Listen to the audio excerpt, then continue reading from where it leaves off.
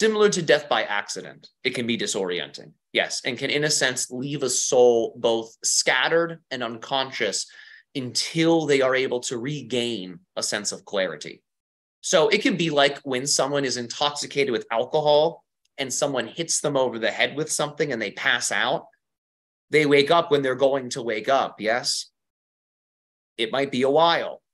So they may stay in a soul stasis for some time until they come to. Now, there are spirit medics, there are spirit guides that come in to assist. And again, the more spiritually connected that soul is, the more alive that connection is, the more support, the more nourishment, and the more guidance there is for them in that delicate state. Yes. So again, it all depends on the nature of that person's energy, how these things are really going to affect them. But in general, suicide ends up becoming a snake eating its tail if a person's not careful.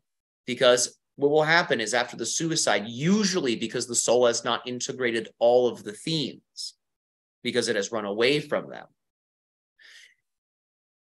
In some situations, again, some situations, suicide is fear. Some situations, suicide is what you call euthanasia. So it's important to talk about differences here. Yes.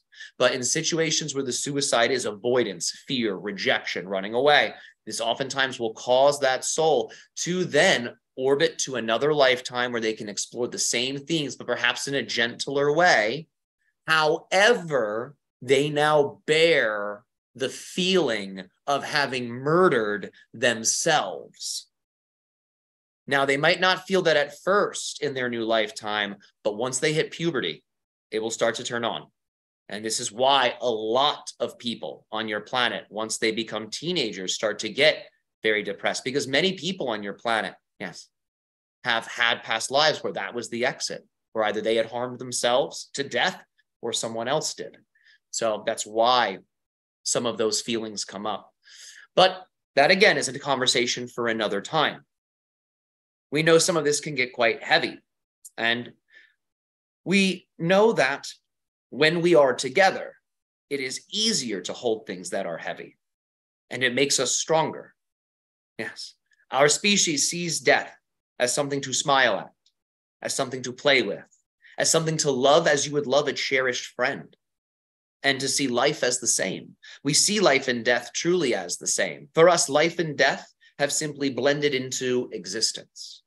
So when we speak of these things, we speak with this type of penetration into the nature of the matter, because when we see the nature of the matter, we can see that there is nothing the matter.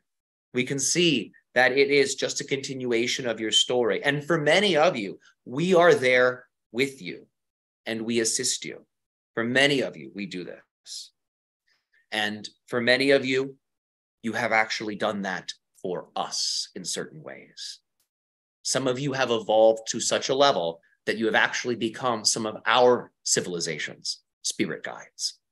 For as we had said, it's not a one-way street. When we are being channeled through the channel in front of you, there is also a transference of information from the channel's consciousness to my reality.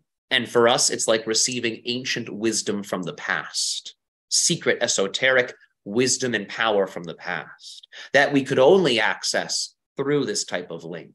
So that's what we mean. For those of you that have the Sasani link or the hybrid link, you have actually played the role of spirit guide for your counterpart. You're the ancestor spirit. Just as you pray to your ancestors for wisdom, power, and guidance, that's what we have done to summon contact with all of you.